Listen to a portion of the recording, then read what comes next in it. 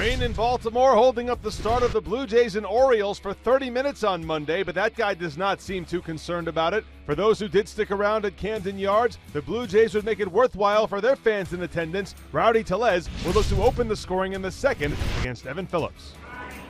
There's a ball into right field. That's a base hit. Here comes Pillar around third. He'll score for Rowdy Tellez with another hit and another RBI.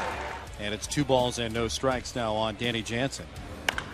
High, deep drive to left field. Mancini is back at the track. Get up, ball. Get out of here. God! 2-run, a home run for Danny Jensen. To put Toronto in front, 3-0.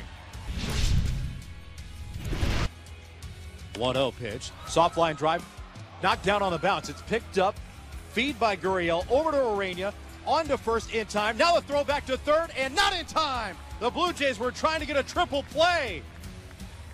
Lourdes Gurriel Jr. laying back, let that ball short hop him. He fed Urania at second for 1.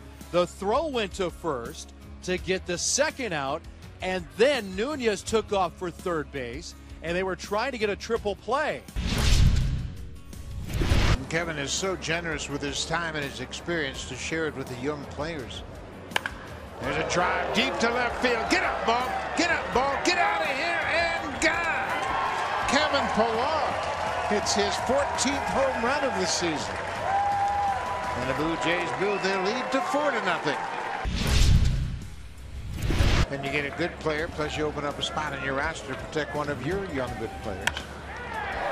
Borucki knocks it down. He hustles after it and makes a nice play.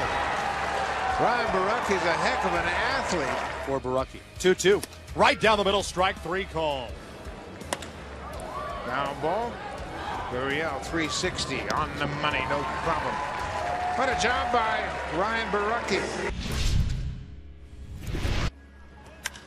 First pitch swing, Aledmys Diaz socks one straight away center field. Mullins at the wall, looking up. Goodbye!